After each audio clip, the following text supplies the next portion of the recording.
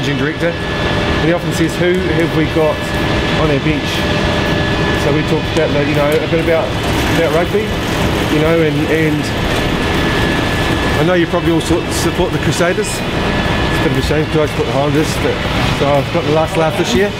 But you know, the rugby game now, all the guys come off the bench.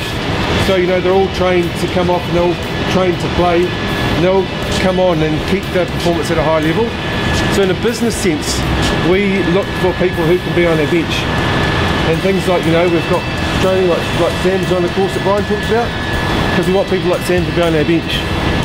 So we look around, and the key thing is, yes, we want talented people, yes, we want skilled people. Brian may have already said it, but the people that we really want are the people with the right attitude.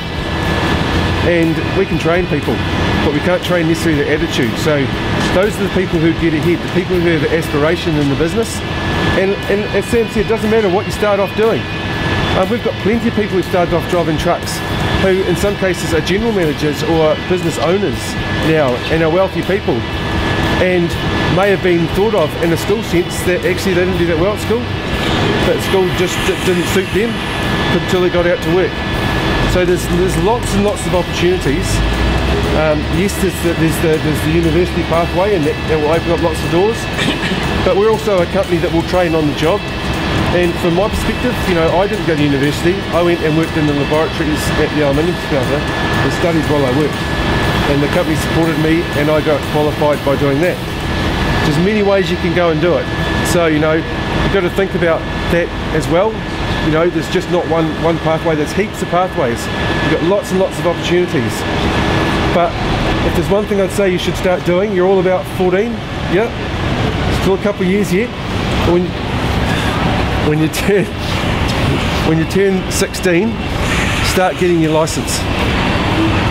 We have a huge problem about, we'd love to get more young people in our business, and you know the thing that stops us? Don't have their license. And yes, we have a lot of trucks and it's important to us, but lots of other employers have the same issue. You want to be a sparky, be an apprentice, you turn up and there's two of you there, and you've got your license and you haven't, I'm going to pick you, because you're going to be more useful to me. It's a simple thing, and it's also going to mean that you've actually got some ability to get to jobs. So, you know, we do struggle to see, I don't know why, but it takes a while, you know. So at 16, it's still going to take you minimum a year and a half to get your license, full license, if you do a defensive driving course, or 18 if not. But if you're leaving school and you wanted to come and work for us, and you had a full class 1 license, we have got 18-year-olds working for us. We've got 18-year-olds who are driving trucks and loving it. And you know, they'll be there for a long time, and they'll go up because they've got lots of opportunity.